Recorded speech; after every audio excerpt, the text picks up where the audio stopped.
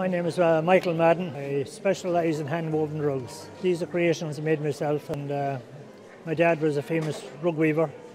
And it goes back, I believe, 5-6 generations in the Madden family. First of all, you got to set up your loom, which I work on a Harrisville shaft switching loom. And then you got to draft in your designs.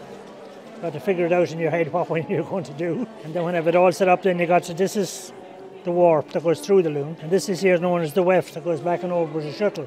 And then if I turn around, you have another side which is different to that side. My goodness, this is beautiful. Yeah, my dad used to do all the work for Ballymaloe here years ago. He used to make carpets for the house, and Myrtle Allen was alive at the time, and when I used to come down here with him as a child, you could stay for the night free, which was brilliant. A lovely family, yeah, a lovely family.